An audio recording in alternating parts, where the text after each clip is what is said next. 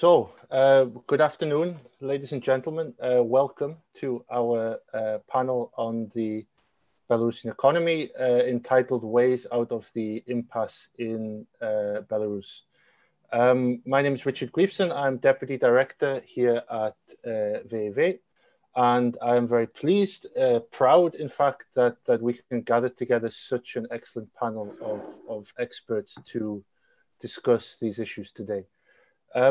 Bit of background first on this event. We've been discussing this since the summer, the idea of having this event. And I think it's become clear to a lot of us who look at Eastern Europe in general, how much we actually don't know about Belarus and about the Belarusian economy, and how many new questions this crisis this year has thrown up. Obviously, in the summer, there were huge political events. There was a lot of noise, a lot of coverage in the media of that. And when we discussed it with Rumen, our Belarus expert, we decided to wait a little bit till that initial wave of media coverage had died down, and tried to then drill in a little bit more to the structural aspects of this crisis from an economic perspective. So what's happening now, and also what the future might bring for the Belarusian economy. I think we're at that point now.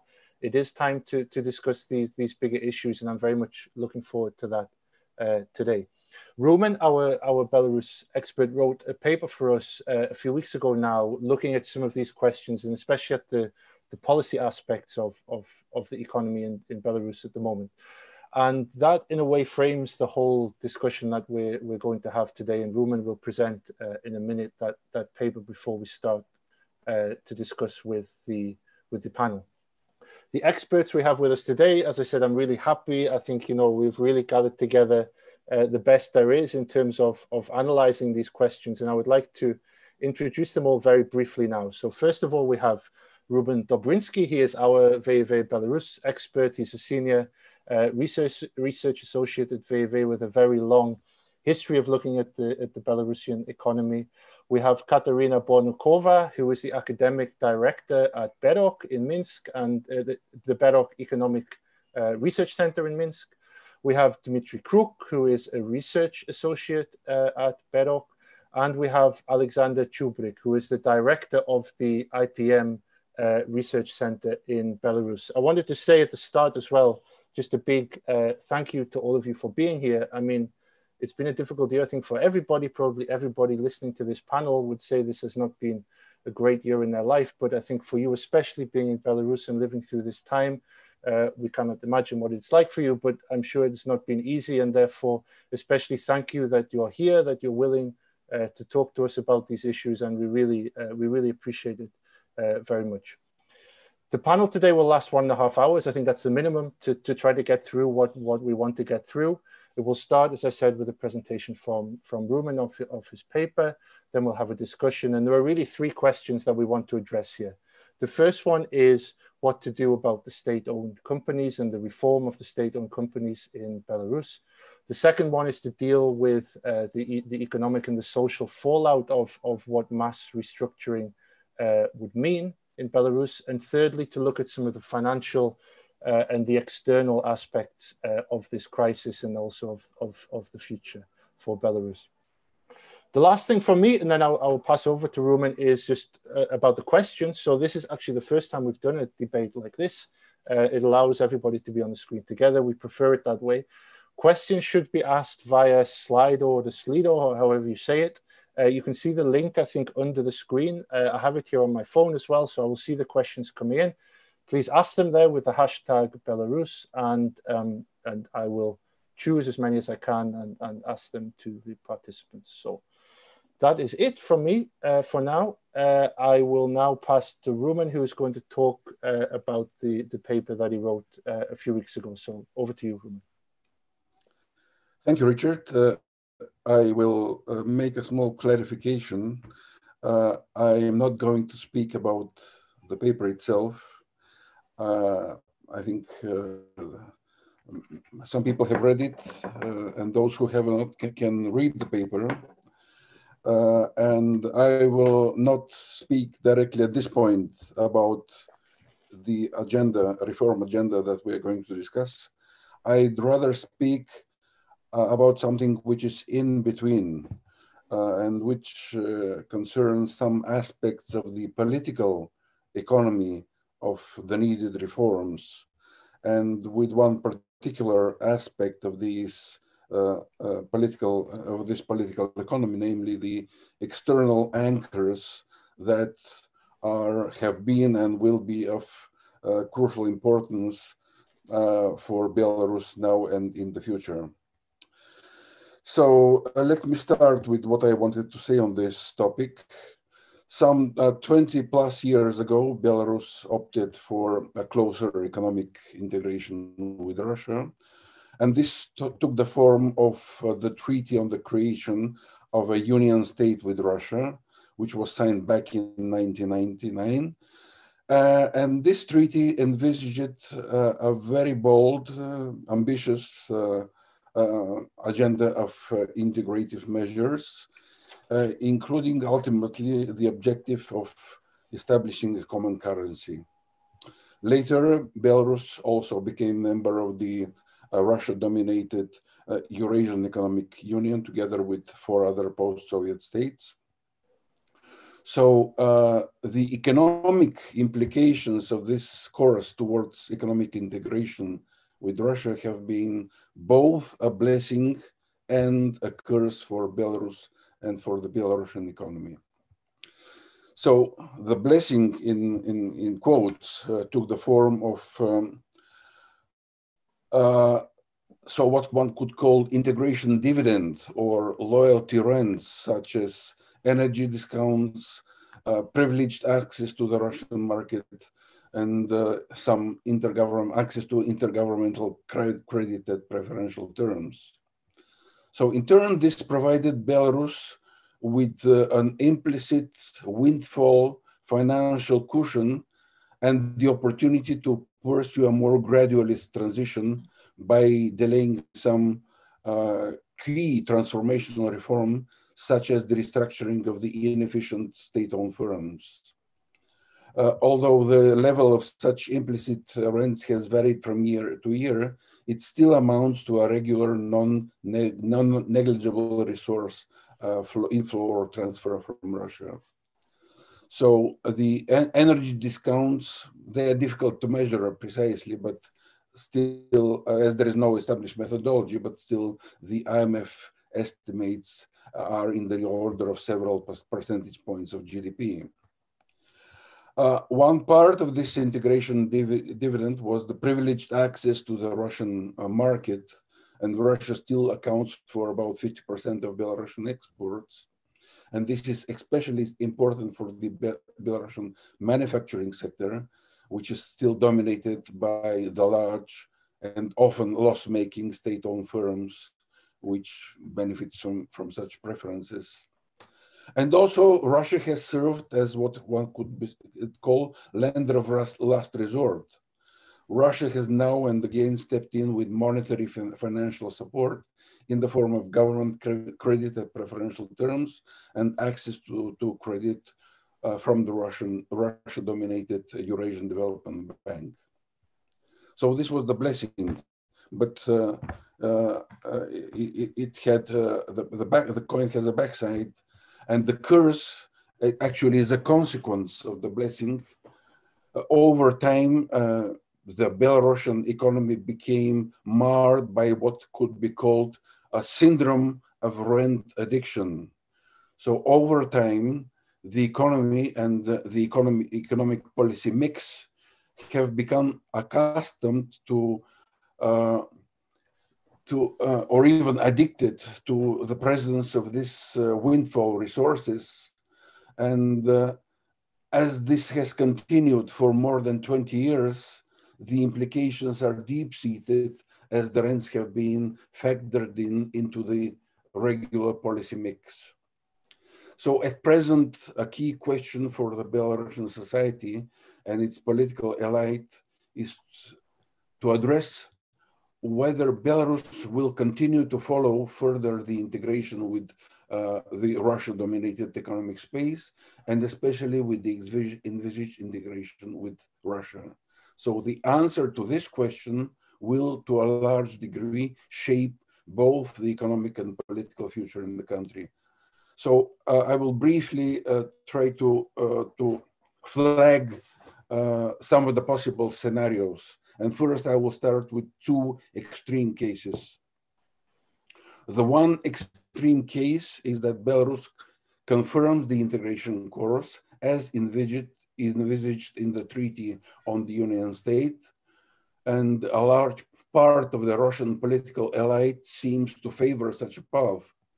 So if Belarus opts for this path, Russia will continue to serve as the main external anchor, and Belarus will continue to benefit from these loyalty rents, probably even at larger amounts, especially if Belarus agrees to pursue all the objectives of the treaty, including the establishment of a common currency. So consequently, the Belarusian economy would have to gradually adjust to the Russian economic policy course. And in the rest, it would be basically business as usual approach and no pressing need for radical reforms. However, the open question is whether the Belarusian society will be willing to accept a heavy price in the form of a loss of some important degrees of economic and political sovereignty. So the other extreme, Belarus would opt for a radical departure from the previous integration course with Russia. So this could possibly be the case if an eventual escalation of the political crisis brings to power a totally pro-Western government, which would, roughly speaking, follow some form of an Ukrainian scenario, renouncing the Treaty on the Union State and possibly also of the participation in the Eurasian Economic Union. So in this case, one could realistically expect a Russian response equivalent to an abrupt discontinuation of all rents and inhibited access to the Russian market for Belarusian exporters. So the result would be a severe shock to the Belarusian economy, which will likely translate into a deep and prolonged economic recession, sharp rise in unemployment, financial crisis, possibly hyperinflation. The question here is whether the Belarusian society is informed about such possible consequences and whether it's willing to accept the inevitable economic sacrifice. So while none of these two extreme cases can be excluded, it seems more likely that the future political and economic course would follow a line somewhere in between. This could take the form of a possible renegotiation of the treaty with Russia, abandoning possibly some of the most ambitious integration objectives, while at the same time retaining Belarus's place in the Eurasian Economic Union. So what would be the economic consequences of such a course? One predictable outcome would be that Belarus's integration dividend will be radically downsized to the levels enjoyed by other countries of the Eurasian Economic Union. And Russia has clearly signaled that some of the rents, such as the exclusive energy discounts, will be discontinued if Belarus rejects the course of future close integration. And this can be expected to happen in the course of the following 1 to 2 years. This means that the economy would be denied the resources amounting to several percentage points of GDP. So unless some urgent reforms are undertaken already now, over time, this could lead to the accumulation of large macroeconomic imbalances and ultimately to a major economic and financial crisis. At the same time, the access to some of the integration dividend, such as the privileged access to the Eurasian and Russian markets and possible credit from the Eurasian Development Bank, could likely remain. So this means that Belarusian policymakers would continue to dispose of some leeway to maintain some form of a more gradualist approach to the unavoidable economic reforms, such as the restructuring of the loss-making state-owned enterprises and financial reforms. In this case, a relatively smooth and successful transition to the new international environment would require to start already now some urgent and radical reforms of the sorts that have not yet been done in Belarus. And as I said, any delay in these reforms may lead to a deep and economic and financial crisis with unpredictable economic and political consequences. So this is what I wanted to say, and I will possibly address our Belarusian experts to also possibly comment on these aspects of the political economy of reforms when addressing the main topics of our webinar. Thank you. Okay, thank you, Rumen. I think this was an excellent introduction, as you say, to the political economy, which is really, I think, at the heart of what we want to discuss today. I mean, I think you raised three really important points. One is this central issue of the state-owned enterprises and what happens with them now. I think the second thing that you really brought out is the central importance of the relationship with Russia, and how, if that is changing as a result of this crisis, maybe not, but if it is, that will have huge economic ramifications for Belarus and for the whole model of Belarus. And I think the third interesting thing, which we may want to go into a bit more later in the discussion, is this idea of scenarios and thinking through some of the scenarios and how this might play out from here. I wanted to start with the state-owned enterprises, because the way you've presented it, or at least you've hinted at it, is that we're at a kind of a juncture here, and that this model, which maybe at times felt like it could go on forever, this rather different path of Belarus over the last 30 years, let's say, maybe cannot go on any longer in this state-owned enterprises now. Things will have to change, and this is a pretty serious juncture. I mean, starting with you, Alexandra, I mean, is that how you would see it? Are we now at, do you think, some kind of inflection point from the perspective of reform of the economy and the state-owned economies in particular? And if so, what does that mean?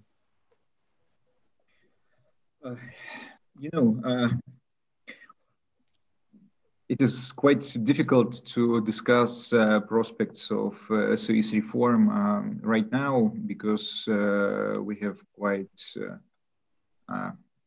unpredictable and serious political crisis in the country. So we can just discuss possible directions of SOE's reform and the importance of SOE's reform. But it is very difficult to discuss political will. I mean, the will of the current authorities to start any kind of SOE's reform.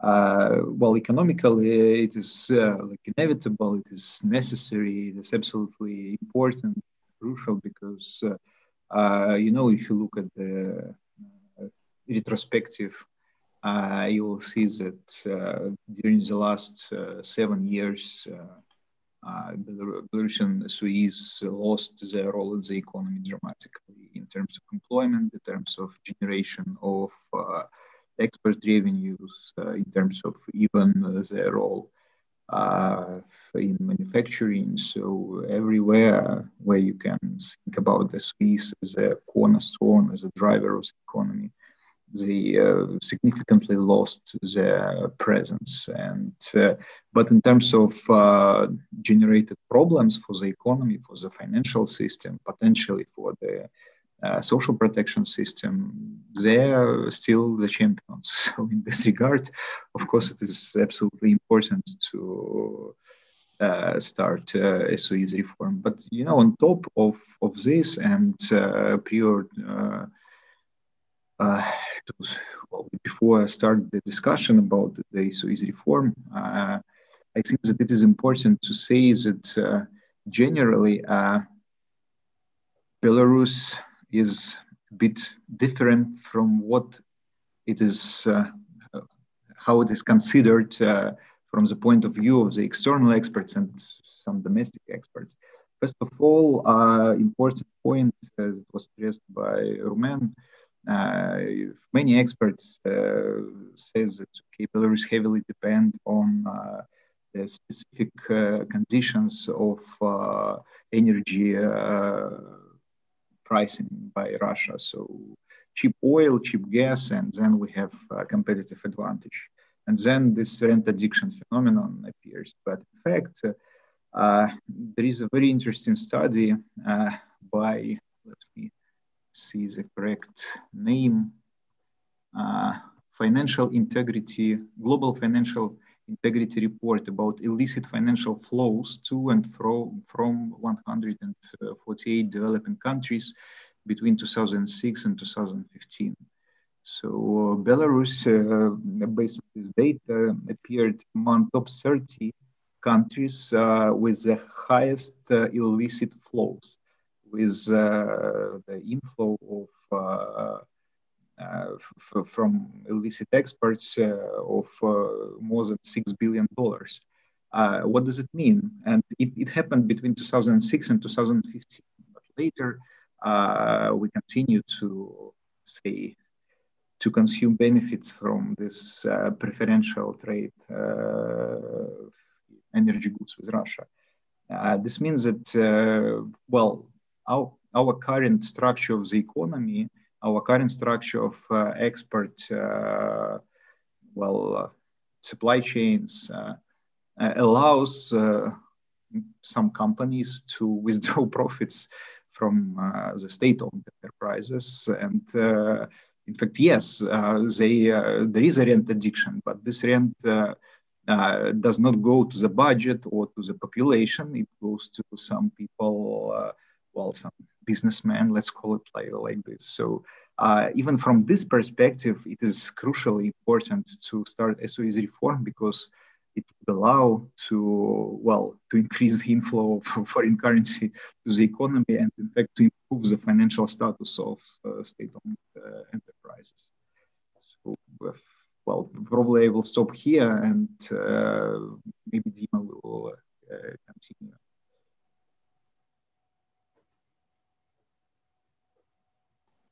Still muted. This is very interesting what you're saying. So, and maybe I framed the initial question the wrong way because what you're saying, I think, is that this model has run out of steam a long time ago. Basically, this has maybe become more obvious or exacerbated by what's happened this year, but it's not necessarily a new thing. And so the question then becomes, I think, and this is a big question. It's maybe unfair to ask you even, but because it's the whole question of transition, really. But I mean, how to change it, how to reform, what are the steps to change this structure if it's not working, if it's become and has been then for years a problem. Maybe first you Alexander, and then others as well. I mean, what are the steps to take, or what would be what are the most important things to address? One of the most important steps, it in fact goes also to the area of political economy, and it is related to incentives of the management of state-owned enterprises and more generally about the division of the functions of the state as an owner and as a regulator. So now there is a total mess in this term, and the government does not behave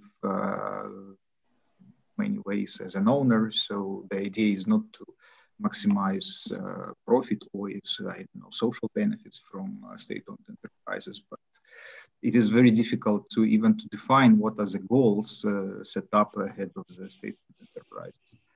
But the pressure on management of the SOEs is incredible because they cannot. There are no incentives for them to behave rationally, to sell more efficiently, but there is a pure incentives not to be very active, just more or less keep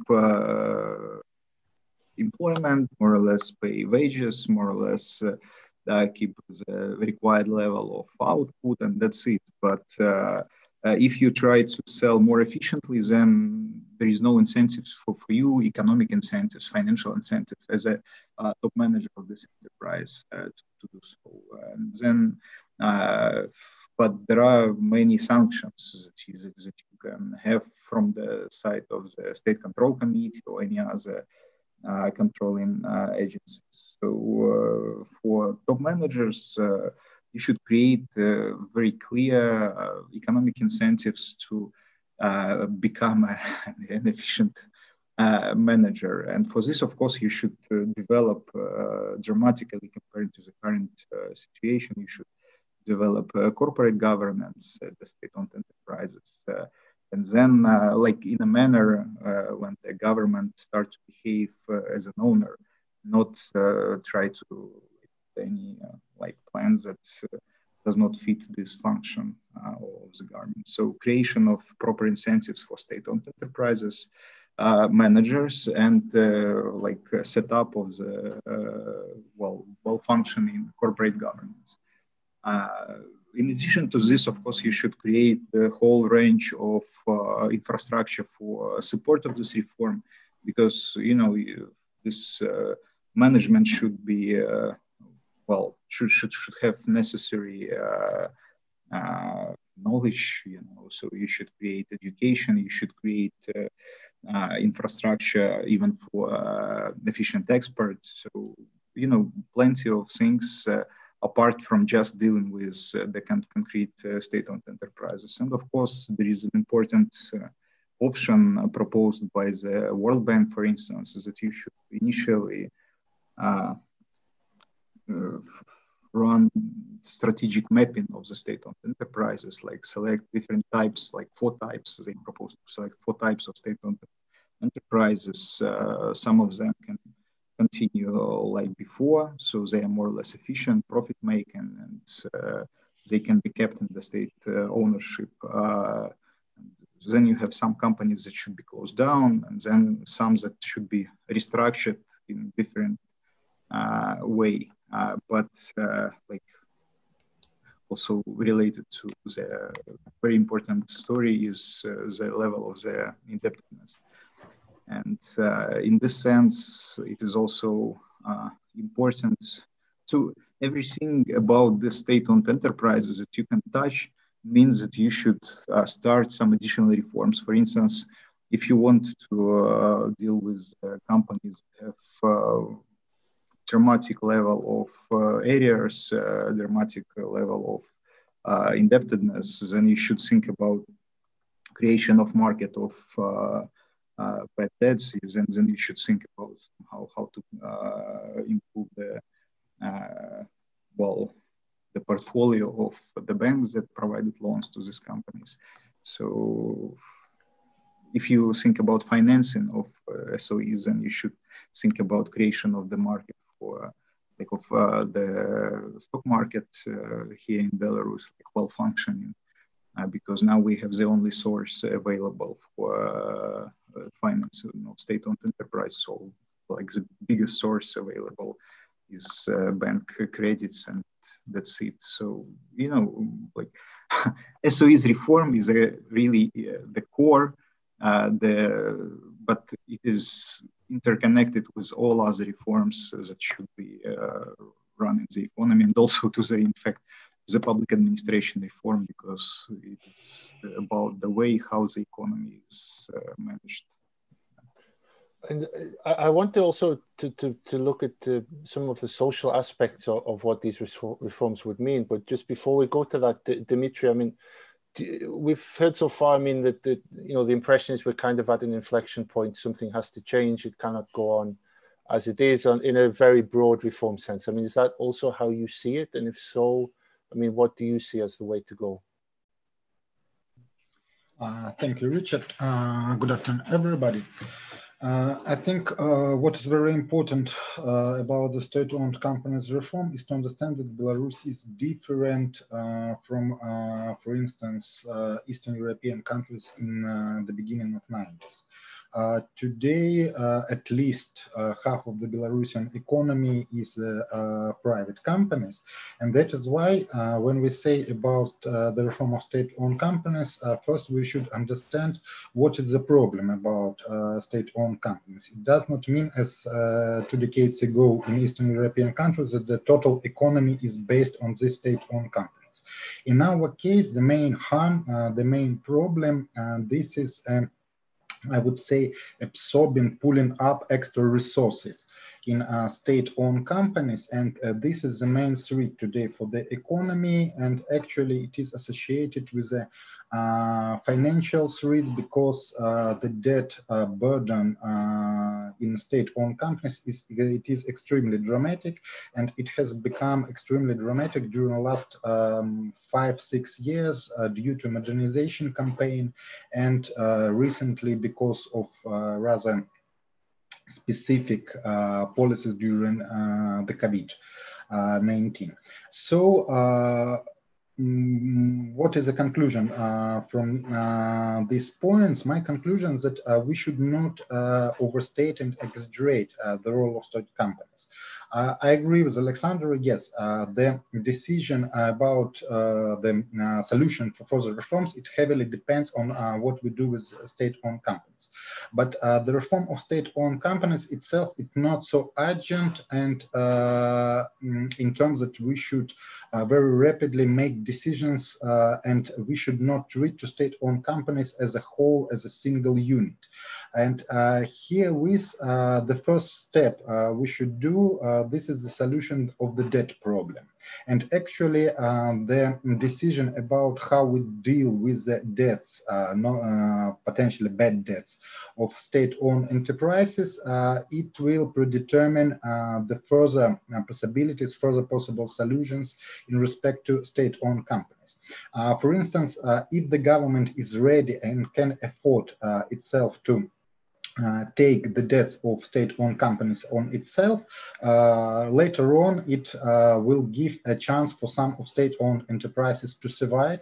And as Alexander already mentioned, some of the state-owned companies can exist even in modified environment. And the second step, which is today on the agenda, is introducing hard budget constraints.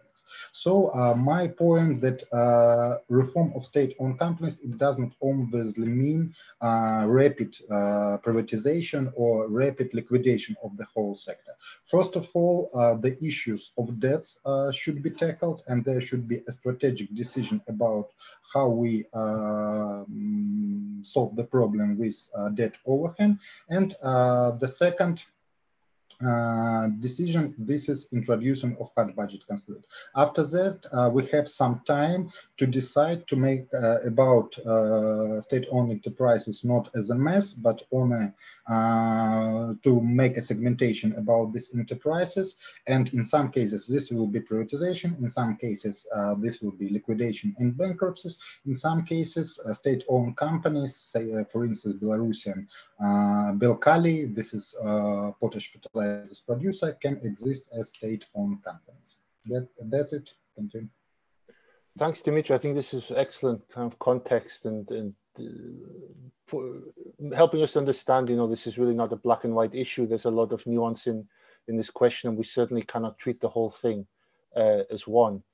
I wanted to, and also what you said links to the next thing I wanted to ask, which was about if we accept that the economy is going through or will go through a big reform in the coming years, if we think that, for example, the role of state-owned enterprises might decrease further, what does that mean for employment and for social aspects in Belarus? And this actually links to a question that we had already on the Slido, which from Tobias, which asked about the share of, what is the share of total employment provided by the state now, if we know that, and how much, if we have big reform of some, at least some of the state-owned enterprises, what would realistically the share of employment be after that? So maybe we touch on this question specifically first, and maybe Katerina, and then we go a bit more into the broader social aspects of this.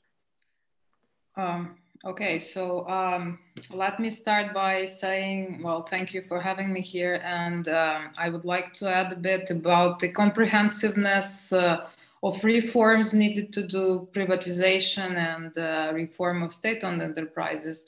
Is that, yes, well, privatization would be inevitable if we really want to change something, because right now we have too many commercial state-owned enterprises. It shouldn't be like this. There is no reason, say, a shoemaking factory which operates on a competitive markets should be state-owned, right? But if we don't have changes to the rule of law, to the protection of property rights in the country, we will not be able to attract the investors, or at least the investors we would like to see investing and privatizing our state-owned enterprises. So indeed, this should be, part of the some global reform, well, not global, but really national reform agenda, not just privatization. As for the employment on state-owned enterprises, indeed it has decreased recently, and right now commercial state-owned enterprises contribute 30% to the total employment. Another 20% is public employment, so these are non-commercial state-owned enterprises, right? Health, education, and government, and 50% is private sector and self-employment. So this is the current distribution, and while right now the unemployment rate in Belarus is quite low, even despite the COVID pandemic, we still have the unemployment rate by ILO standards less than 5%. This is not due to the state-owned enterprises. This is mostly due to the fact that our labor market is, well, basically it doesn't protect the rights of the workers at all. Most of them work on one-year contracts, so that the labor market is very flexible, like wild, wild west flexible.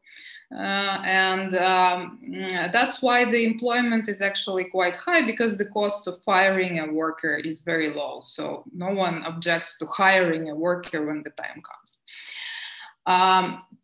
So this is one thing. Another thing is that if we look at the role of state-owned enterprises in providing employment, indeed they played a huge role in the past. And that's why we didn't have, any other mechanisms of protecting workers, because the state-owned enterprises, they were kind of, well, this is the social protection system that we have. You can always go and get employment on the state-owned enterprise. Yes, that would not be your dream job, right? That would be a shitty job with low salary, but that would be a job.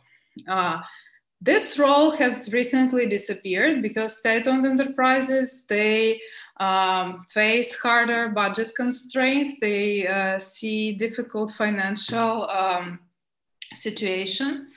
And the biggest illustration of that is the crisis of 2015-2016.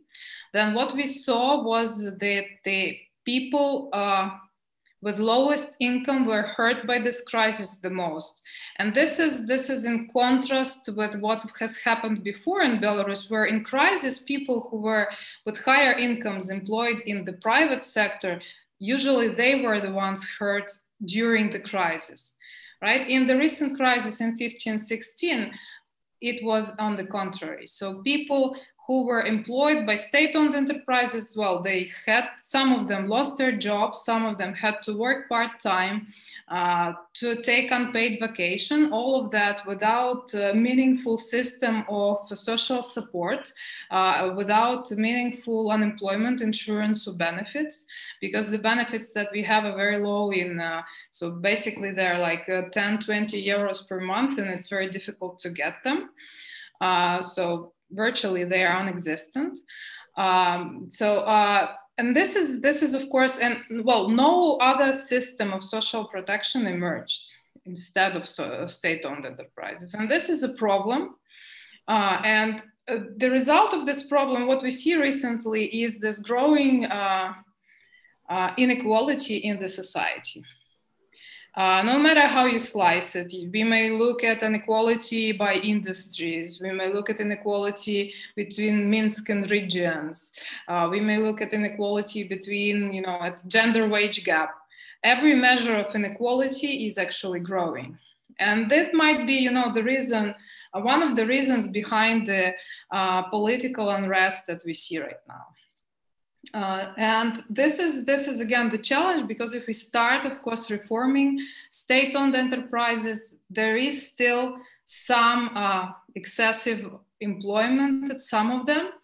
And while, say, for a state-owned enterprise in Minsk, it's not a problem, to liquidate this enterprise, and people will easily find other jobs. If we talk about small cities or rural areas, that might be a problem for them, because there are a lot of what we call monotowns in Belarus, where a single state, well, usually state-owned enterprise employs a high proportion of people, like over 20–30% of population. So of course, if something bad happens to that enterprise, the whole economy of the town would suffer, and we will need, both social support in form of unemployment benefits and some active labor market policies to manage that. So I firmly believe that any reform of the state-owned enterprises, either that would be corporate governance or privatization or liquidation, it should be accompanied by this targeted measures of social support, so that people are able to find jobs. And if that means that they need to shift sectors, for example, they need to be able to get training, they need to be able to get support to move to a new place where the job is, for example. So this is about the state-owned enterprises. And then there is a huge portion. So right now our social support basically consists of pensions and child benefits. And all these areas will have to be reformed sooner or later, because we just don't have enough money to support them as they are. But this is, that could be a topic of a whole conversation, completely different one. Well, thanks, Katerina. I think you raised quite a few important points there, actually. And I'm kind of debating with myself which one to come back to on first. I mean, I think you raised in a way a kind of central issue, which is that there's this, and this links also to a question that Peter Havlik has asked about transition and the experience of other countries, because I think there's this stereotype of Belarus, and like all stereotypes, it's probably mostly not true, but a stereotype that this is a very unreformed economy, has lots in common with the pre-Soviet times. There's a very high level of protection, full employment, low inequality. This is the stereotype from the outside. And you've basically taken that stereotype apart in what you've said. I mean, does that mean then that actually, if we're saying that this is now the time of reform, either by choice or by force, that actually the transition to something more like a typical Central and Eastern European economic model will actually be not as dramatic as maybe would be assumed by people who don't know as much as you? I mean, maybe you can answer this, but also others could also give a perspective. But you first, Katerina. Yeah, well, of course, as Dmitry said, we are no longer in the 90s.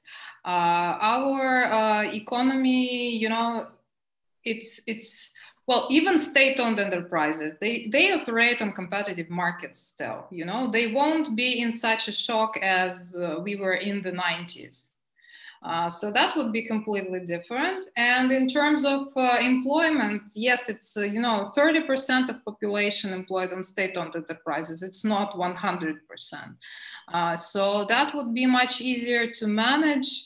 And if we have enough time, to provide social assistance and help in finding a new job to everyone, and provide a smooth transition. Rumen, maybe we can also bring you back on this question. You're muted. Rumen, you need to unmute yourself. Sorry. It's okay. I already did it as well.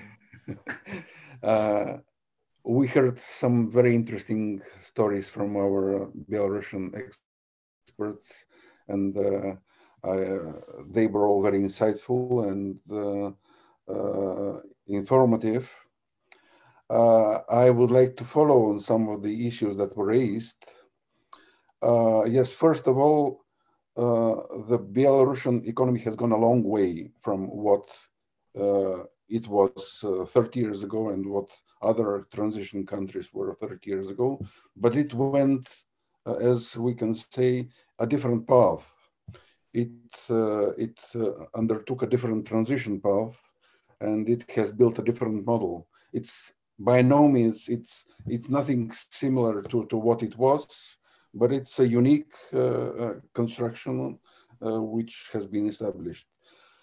Yes, the state-owned sector has been diminishing in size and importance, while there is a vibrant new private sector, especially in services, in the IT industry, and everybody knows that. The problem is that the state-owned sector, while still small in size, creates the biggest problems for the economy. Due to the numerous factors that were already mentioned by our experts, it continues to act as a financial black hole. It absorbs resources but doesn't deliver. Its overall efficiency is quite low. It's over-indebted.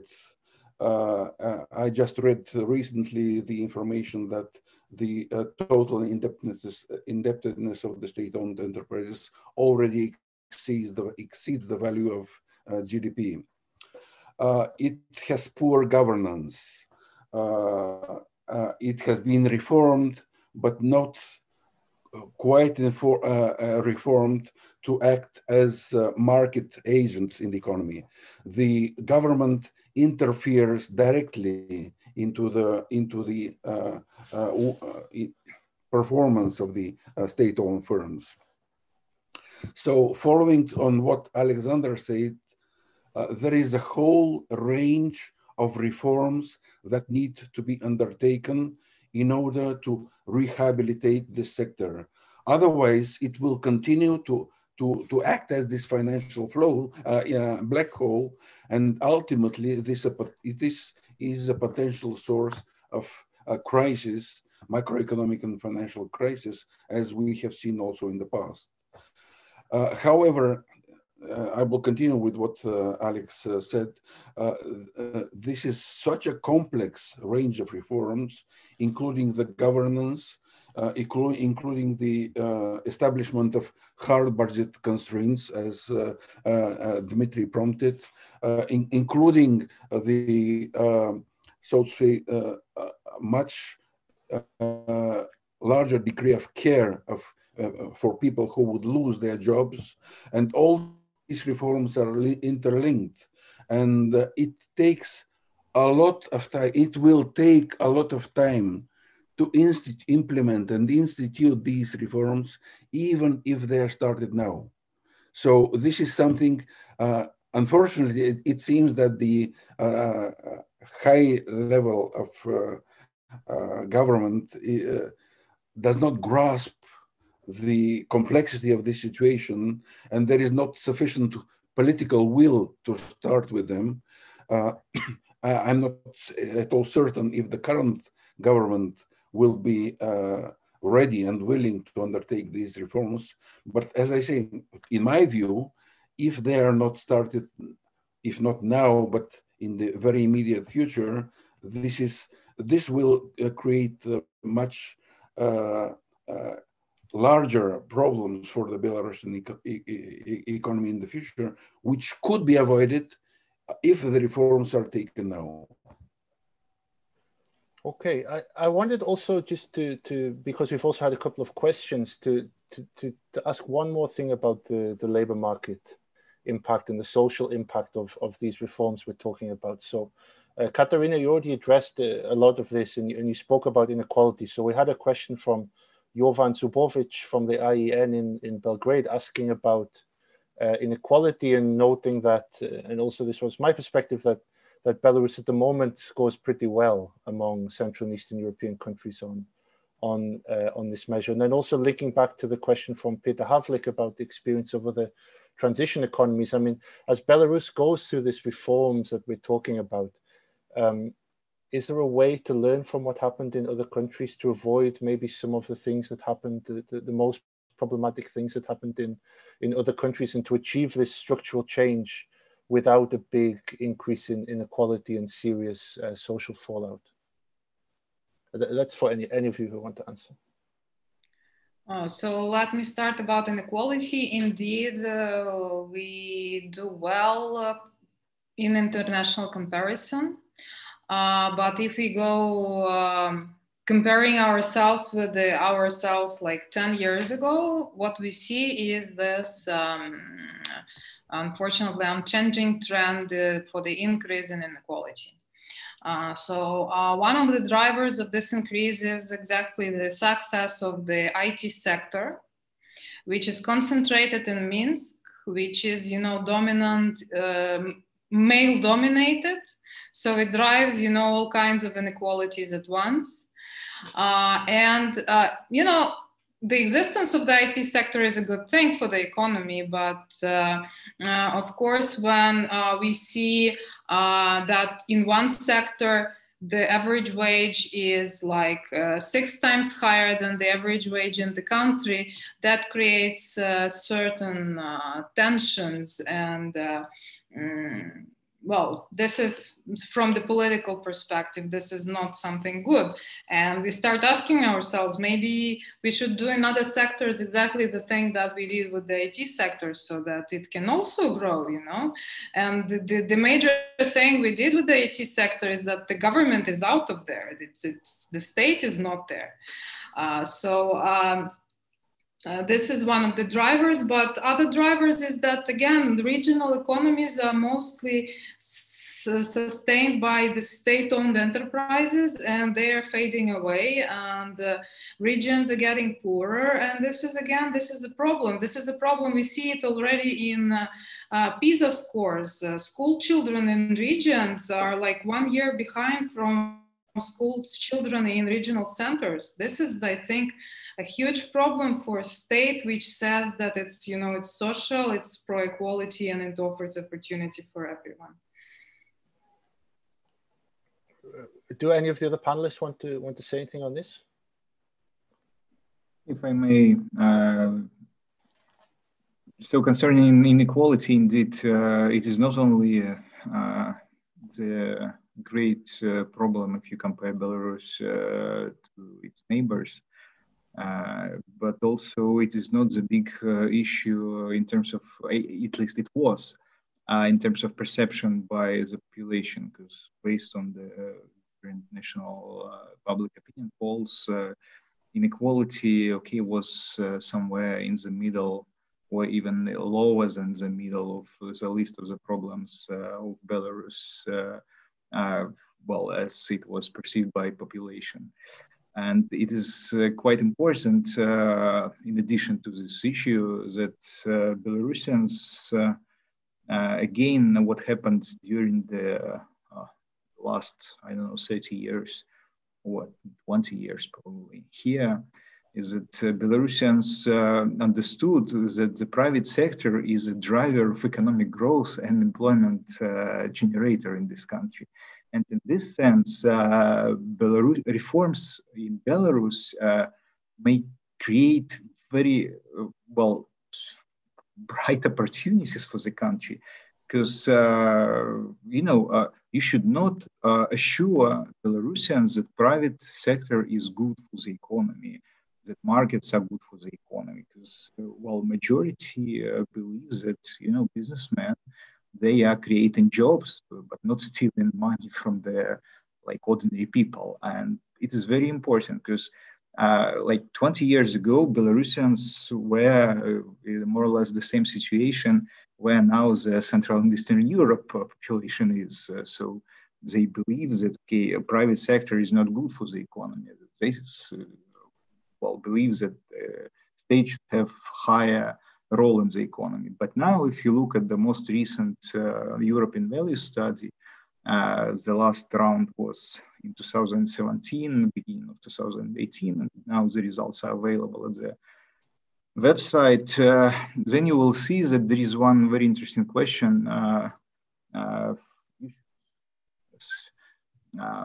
Say choose between two alternatives, either the state should increase its role in the economy or the private sector should increase its role in the economy. And Belarusians, they are #1 in Europe in terms of the people who believe that the private sector share in the economy should increase. So even slightly higher than Switzerland and Austria, third place. So, you know, Belarus loves private sector, Belarusians loves private sector. So in this sense, reforms definitely will be supported by people. And in this sense, you know, I think if reforms, if to start reforms, then we have a chance for very fast development. Unfortunately, the major problem is not even the absence of the political will.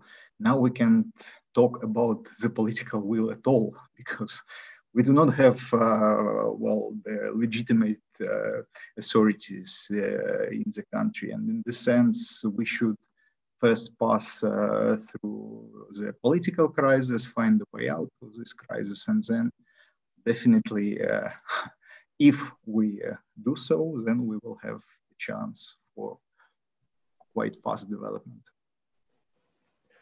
Okay, we talked for almost an hour now, and we focused basically only on the domestic economy. I wanted to turn now a bit to the external aspects of this crisis, and I will come first to you, Dimitri. I mean, Belarus has this external financing gap. We know that it's discussed a lot. You know, how can it be filled? Who will finance it? In the end, it always turns out pretty much okay.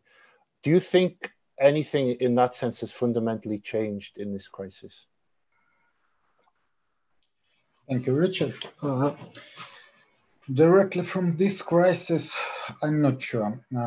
Okay, if we say about external debt, both gross external debt and public debt, and the major challenge, the major problem for Belarus, it is not the level of debt itself, because if we look at the debt burden ratio, it is not so huge for Belarus.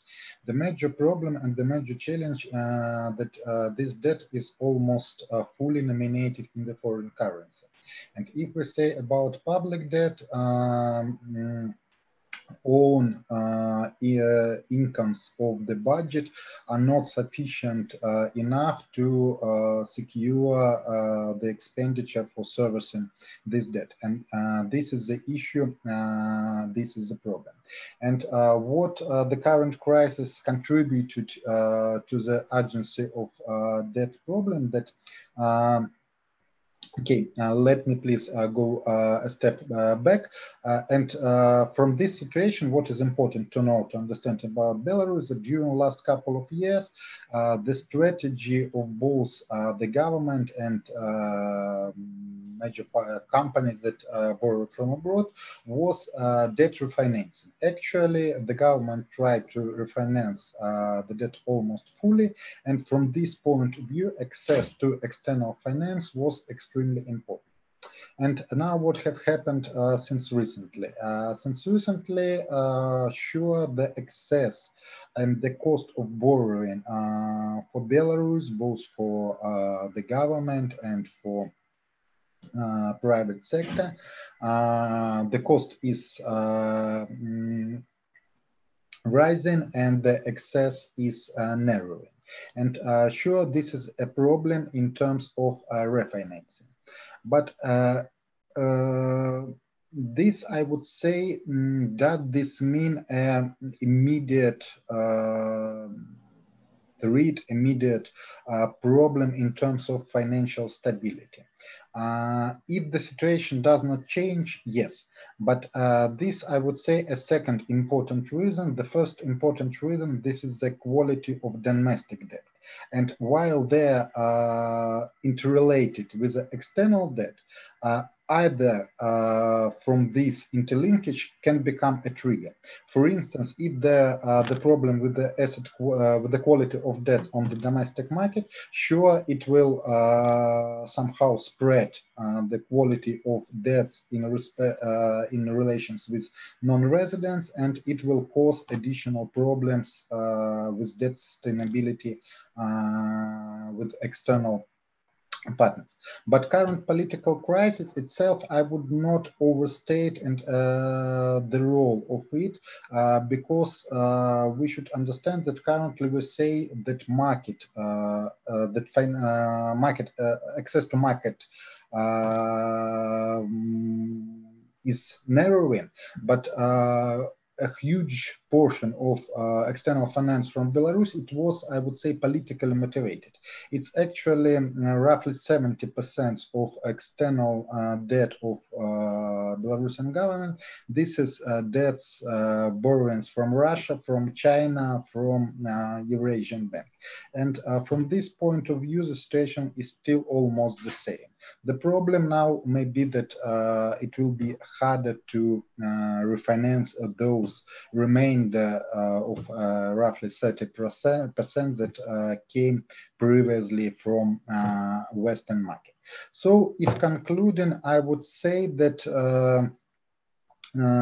financial considerations in association with current political crisis, current situation, they're important, but this is not the problem number one.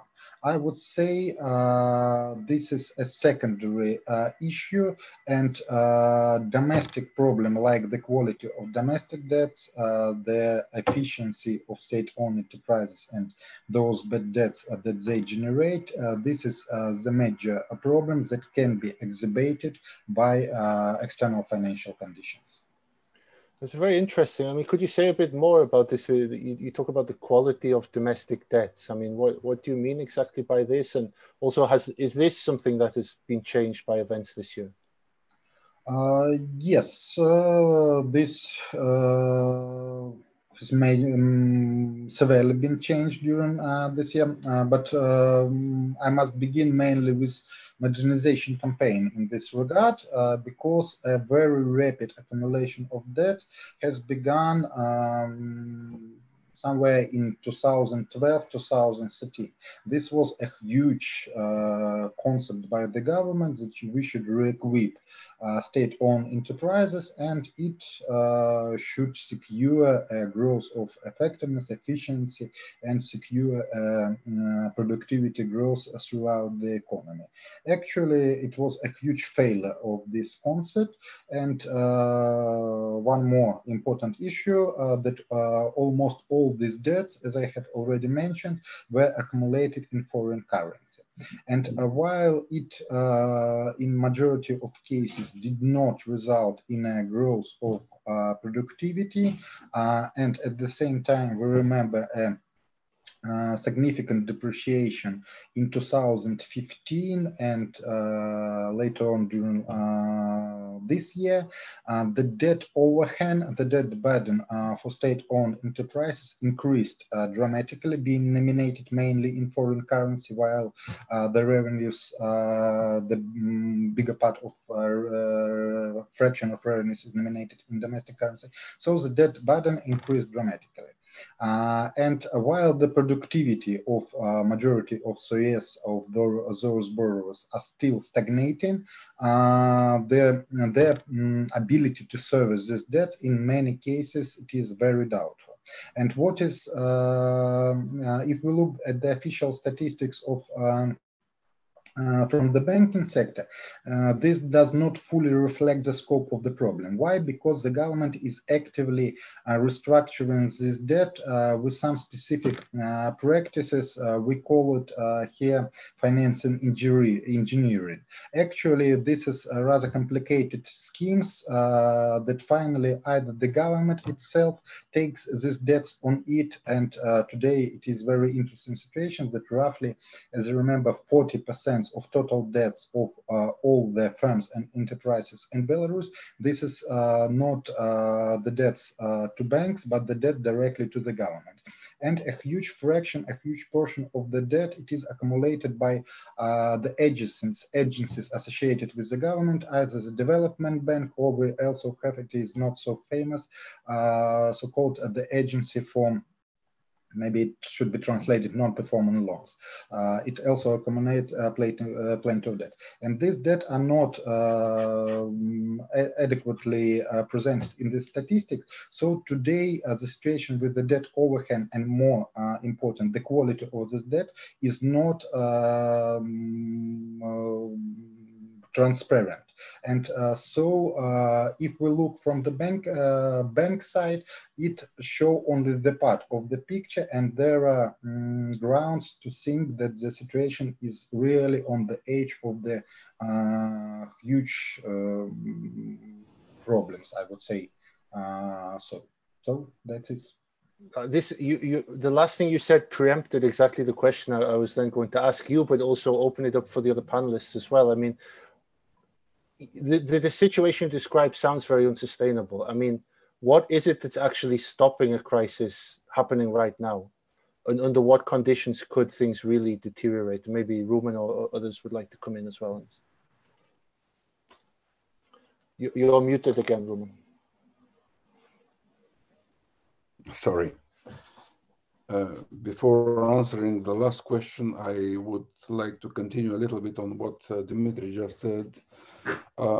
When we come back again to the state-owned enterprises and the debt overhang which is accumulated there. So in principle, it has two components. Dealing with such a situation has two components: dealing with the stock problem and dealing with the flow problem. Dealing with the stock, dealing with what is already accumulated, but not less important is dealing with the stop, discontinuing further accumulation of new debt. So these should be taken at the same time. As regards the stock, as Dmitry said, the Belarusian authorities have been extremely ingenious in financial engineering through various schemes, basically doing some type of laundering of the bad debts through various operations.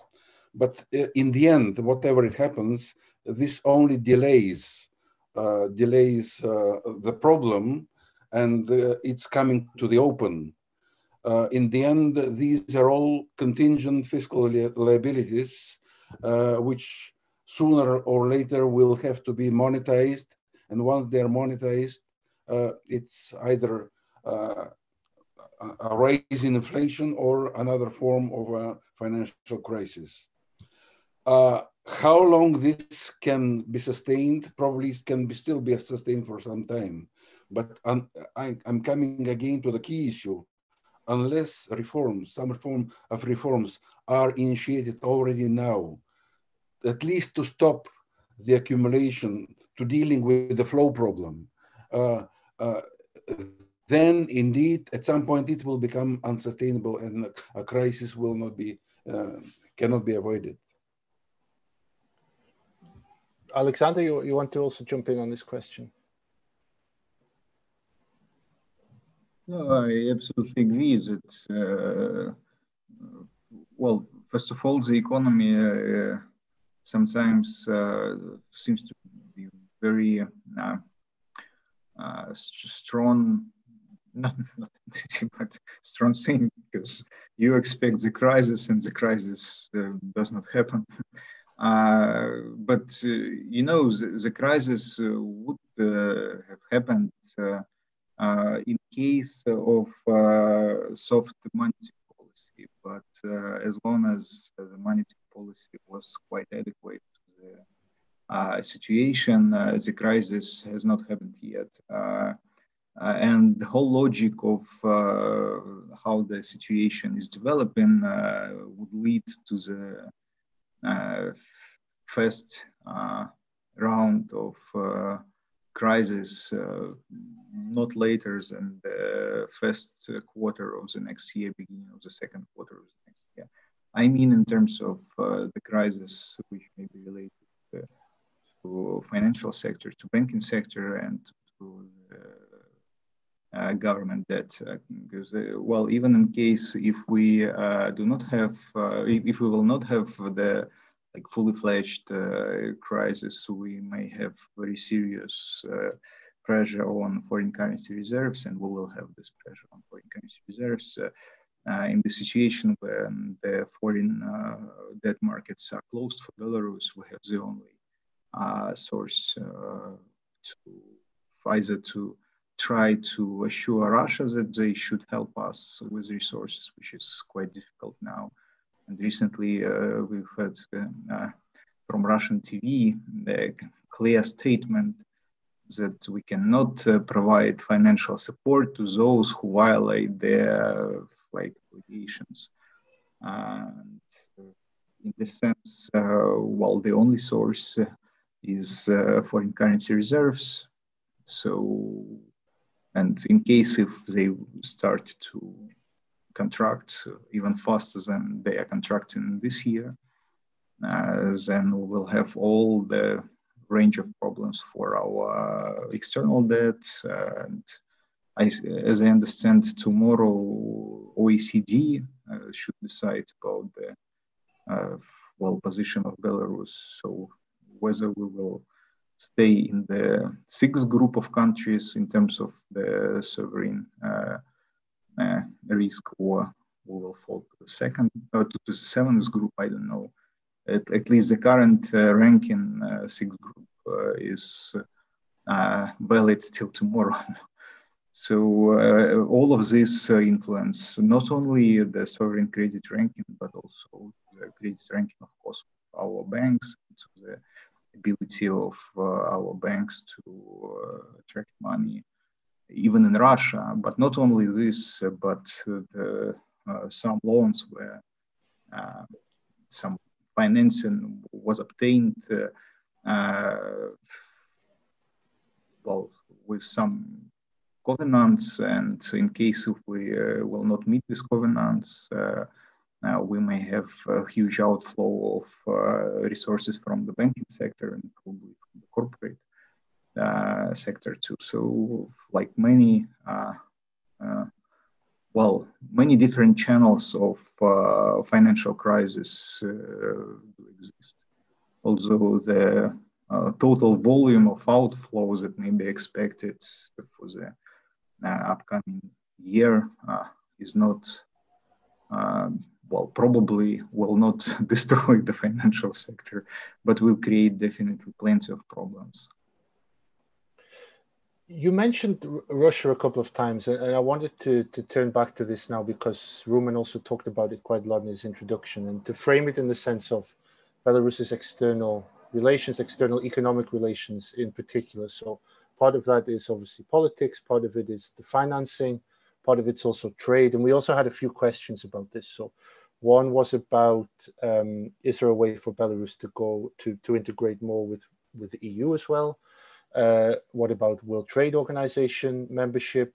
There's also a question about what are the plans of the opposition in this sense. I don't know how much you want to talk about that specifically, the political part, but I mean, is there a scenario whereby, whether under the current administration or possible future administration, of a fundamental change in terms of Belarus's external economic relations, that this, because in the end, so much of this comes back to Russia, what we've been talking about, you know, is there a scenario whereby this really changes? That's for any of you who want to address this rather broad question. Probably, please. Okay. You know, I would say today Belarus is really at a rather severe crossroad, and I agree with Rumen, who at the very beginning said that absolutely different scenarios, the probability of them are more or less comparable, at least. And but if again remembering those Rumen's scenarios, I would say the scenario somewhere in the middle. Nevertheless, it is much more probable. because even if the political power changes very rapidly, this does not mean very rapid geopolitical or reorientation or economic reorientation. It is not just a political issue because ties with Russia, they has been institutionalized due to Eurasian Economic Union. And even if there's a political decision to quit this union, and I don't believe that such a political decision, that there will be a kind of consensus in the society about this decision, but even if this decision happens, it will take time. And even more probable that still in the Belarusian society, economic cooperation with Russia and understanding that economically Belarus depends on Russia rather thoroughly, it is still there. And that is why the issue of leaving the Eurasian Union, I think it will not be on the agenda very soon under different political scenarios. So saying about considerable geopolitical orientation, I would not say this is the actual problem on the agenda today. And you know, I really like very much as a statement of one Belarusian philosopher who was saying about just political situation, but in our discussion, I think it is actual as well. He said that Belarusian society has abandoned geopolitical concerns and geopolitical focus in the country. And I think it is really so. And what is happening today is not about geopolitical orientation. It is more about domestic issues and how they should be organized and formed. I absolutely agree here with Dima, because we have our central interest. I mean, I can say as one of the Belarusians, our central interest is Belarus, not Russia or not the West.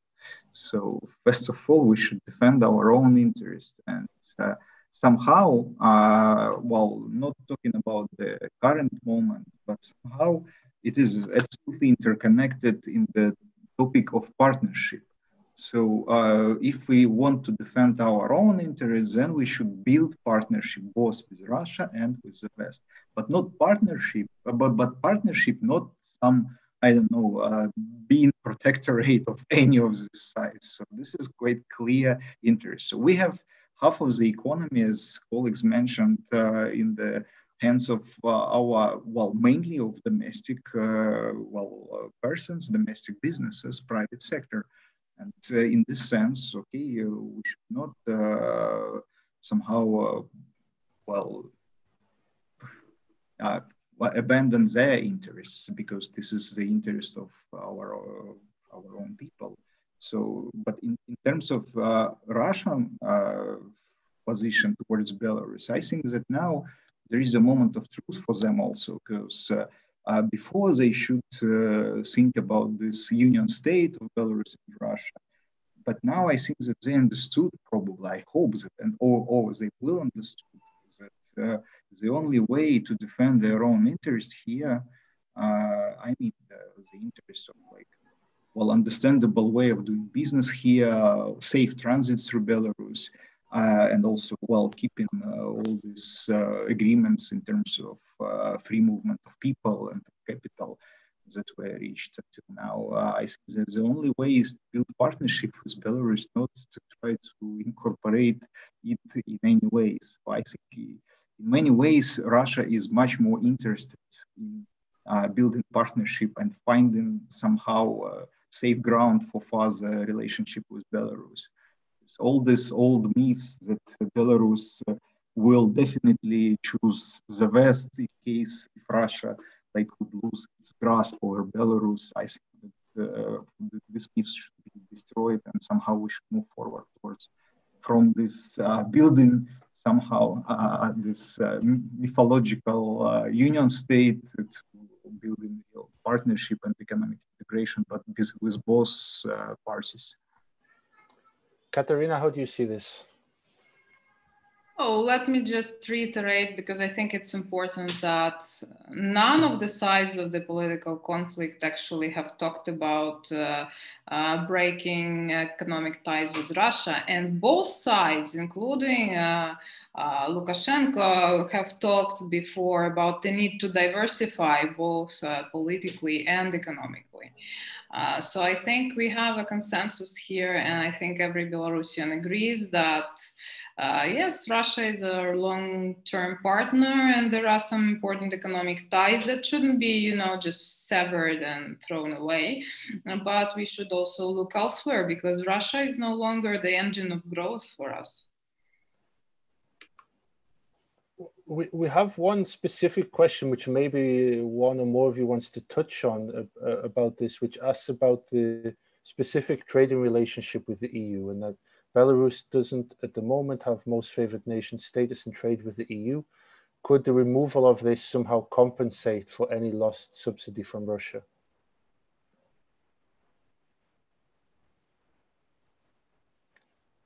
Anybody want to comment on this one? Let me very briefly, I'm not an expert in trade issues, but as far as I understand, that Eurasian Union agreement, it restricts considerably the possibilities of concluding agreements with Western counterparts. And this is the problem. So as far as I understand, we cannot have free trade agreements, even the sectoral free trade agreements with Western counterparts, or it can be approved only at the level of the Eurasian Union. And such kind of agreements may be concluded only for trading services. So if I'm not mistaken, Belarus here feels the lack of room for maneuver in its trade policy. But this obviously does not mean that we can trade only with Russia. Sure, we can develop, and we must develop, this goes without saying, trade with other countries, but it mainly depends not with trade barriers. It mainly depends on the productivity and the possibility of Belarusian producers and access other options for access to the foreign markets. Okay.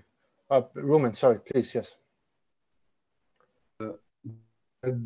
Just to add one detail, I think Dmitry is completely right that membership in the Eurasian Union restricts the opportunities of individual countries to have agreements with third parties. And actually, this is part of the overall thrust of the Eurasian Union, which, well, under the Russian influence, wants to be treated as something, as a subject of international relations. And actually, the Eurasian Union, Russia and the Eurasian Union, have been trying for a long time to establish such high-level relations with the European Union. So for them to be recognized as an equal partner of the European Union, but this is something that the European Union has been rejecting all the time, and so this is a conflict which at this point doesn't seem to have a resolution. Okay, we are coming towards the end of our time now, unfortunately. Well, there are many other things I would like to ask you, but I think to finish, we have about 6 or 7 minutes left. I would like to return to the main question that we started with, so the ways out of the impasse in Belarus. We talked a lot about reforms, about labor markets, about finance sector, about the external sector. To finish, I think it would be very interesting to hear from you all, just a short statement, 1 or 2 minutes each, to condense for you what are the 2-3 most important points to emphasize in terms of, understanding also the political economy, the context that we're in, as Rumen talked about at the start. What are the ways out of this impasse as you see it? And maybe we can start again with Rumen, and then we'll go around the group.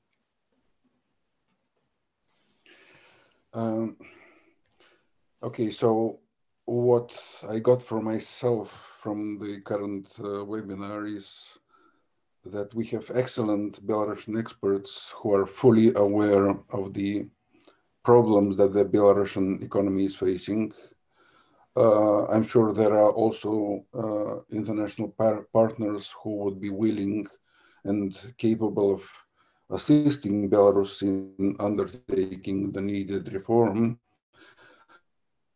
But it seems that the issue comes again to the political economy and to an aspect which was mentioned by one of our Belarusian colleagues, the issue of the credibility and legitimacy of the power in Belarus.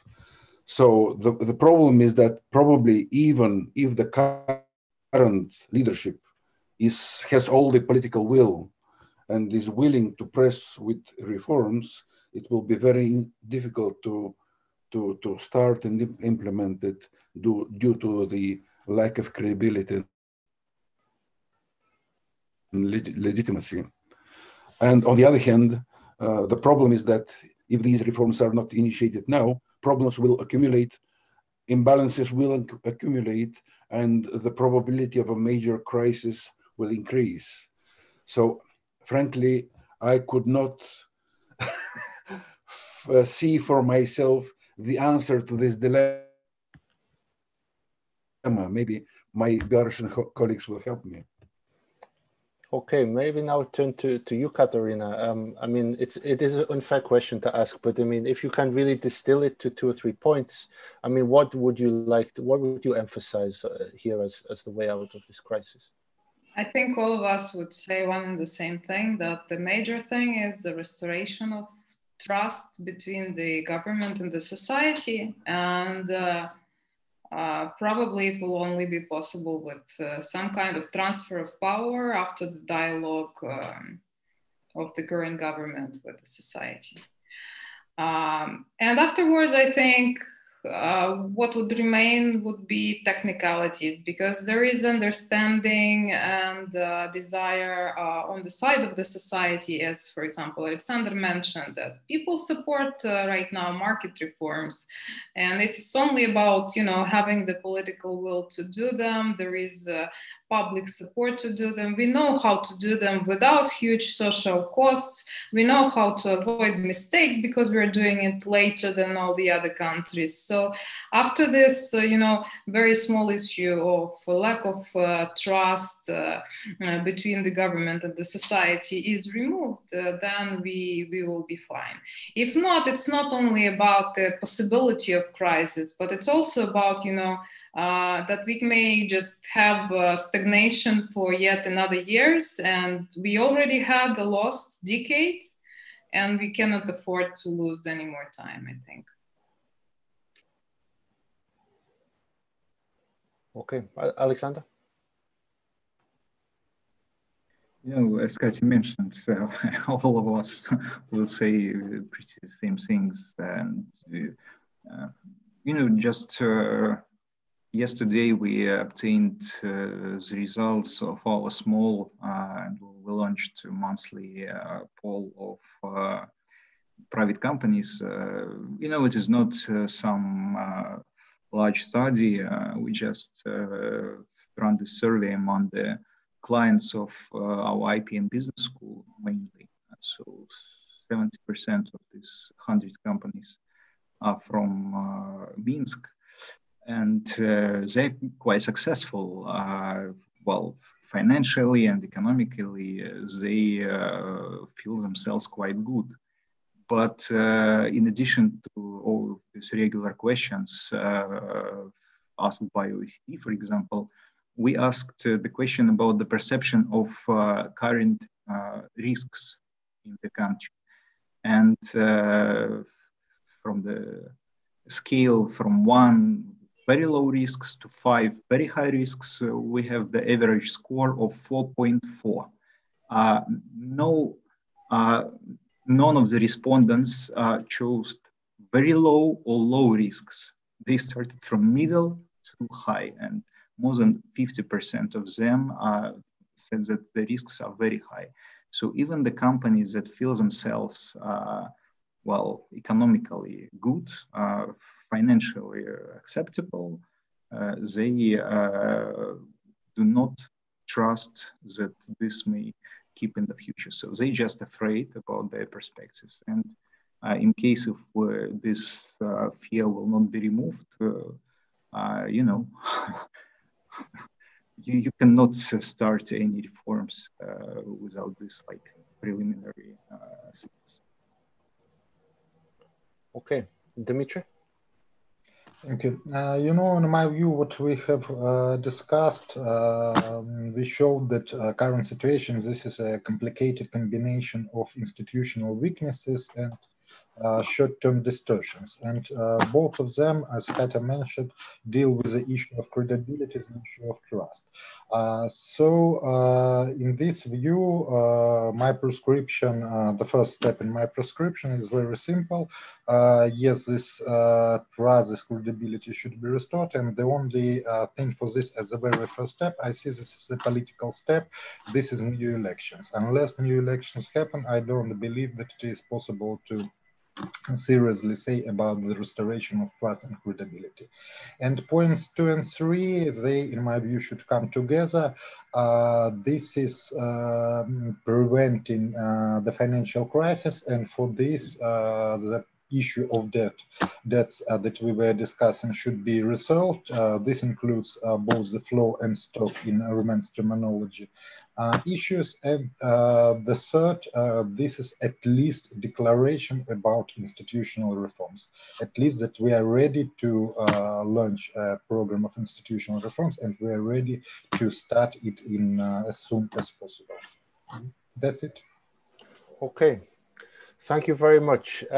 We have reached the end of our time. I want to say thank you to the audience for being here, for a lot of interesting questions. I asked as many of them as I could. Thank you very much to the panelists. Rumen, thank you also for your help for your idea and for helping to organize. And of course, to the colleagues in Belarus. As I said at the start, we cannot really imagine your reality at the moment, but we very much appreciate that you make the time and you are willing to speak with us on these topics. I think we learned a lot. I think, as I was saying, for example, to Katerina, I think we exploded a lot of myths actually about the Belarusian economy here. We put some light on the gray areas, I think, and we all understand now, well, those of us who are not complete experts like you all, how this is a complicated question. There are no easy answers here. There is no maybe quick fix. I think, you know, the idea of a crossroads or inflection point, these are quite overused terms, but it does feel like that for Belarus. It feels like, from what you've all said, that, as Dmitry was saying in the conclusion, partly these are long burning issues, but there are some short-term factors which have brought a lot of issues to a head, and things one way or another